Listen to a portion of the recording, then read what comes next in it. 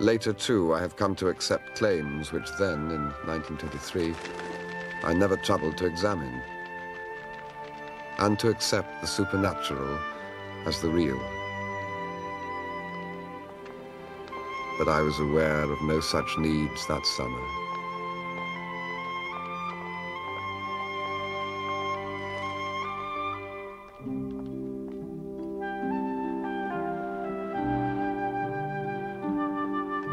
Some days life kept pace with the gondola as we nosed through the side canals, and the boatman uttered his plaintive musical bird cry of warning.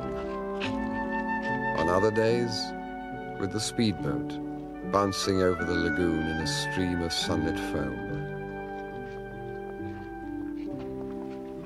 Every morning after breakfast, Sebastian, Cara, and I would leave the palace by the street door and wander through a maze of bridges and squares and alleys to Florian's for coffee, and watch the grave crowds crossing and recrossing under the campanile.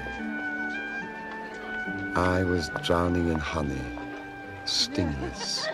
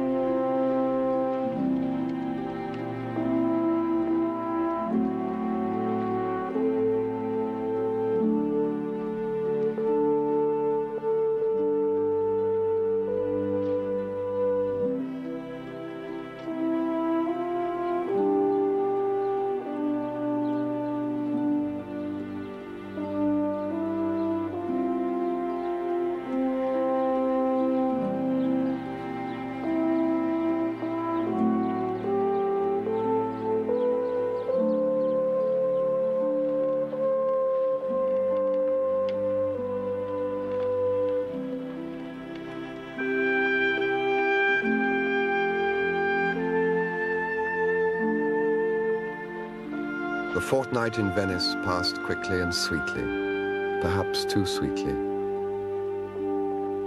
It left a confused memory of fierce sunlight on the sands, of cool marble interiors, of water everywhere lapping on smooth stone, reflected in a dapple of light on painted ceilings, of a night at the Corombona Palace such as Byron might have known.